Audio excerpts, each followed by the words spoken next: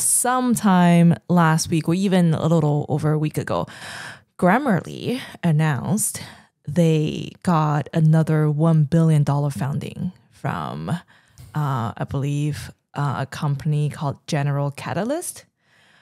Now, I think startups and tech companies getting funding is nothing really surprising.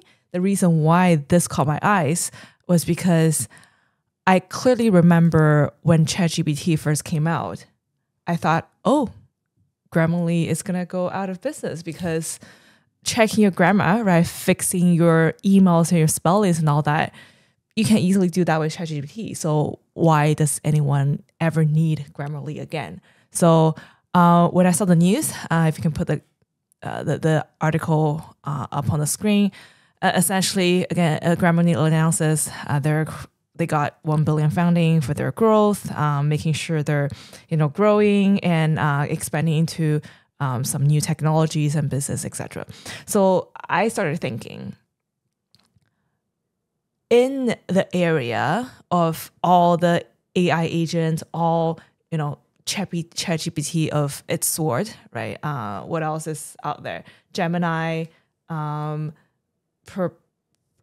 Perplexity. Thank you, Perplexity. What are some of the use cases? How can some of the niche area products survive?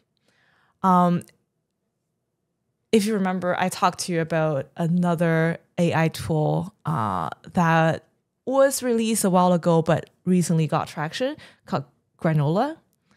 It's an AI note-taking tool for, whenever you dial into meetings, you can use it to take, again, nothing groundbreaking, right? There's a lot of AI note-taking tools out there already.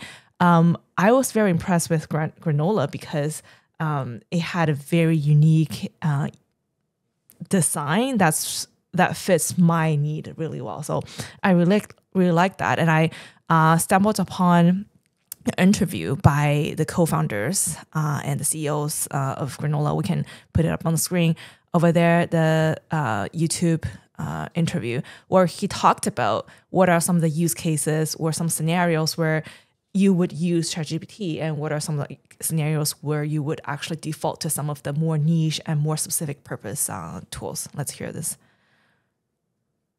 In the beginning has always been low frequency use cases that are maybe non-critical are going to be eaten up by the general agents. So I think if it's like a consumer use case that you do like twice a month, it's definitely going to go to ChatGPT or Anthropic.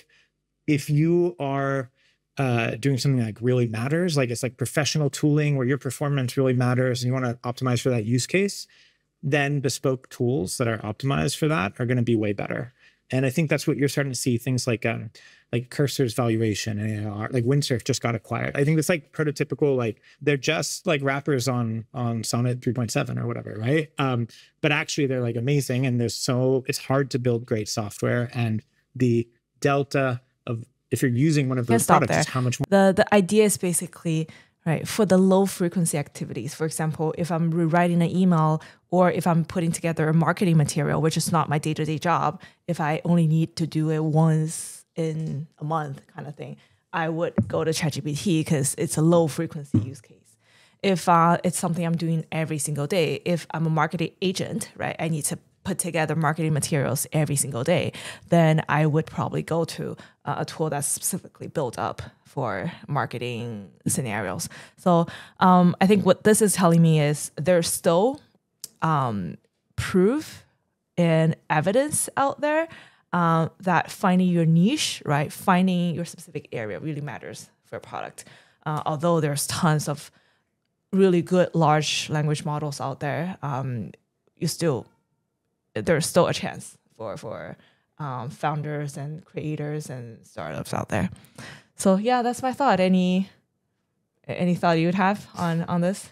No, I just remember when you walked into the door and you were like why do we need Grammarly still? Yeah.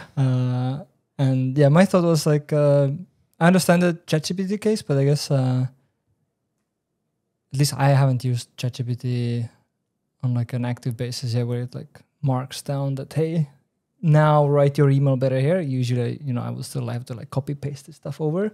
So I think that's where the Grammarly thing can still shine. But 1 billion is quite a lot, and I didn't expect it to happen. Yeah, me too. But let's see where Grammarly turns out to be.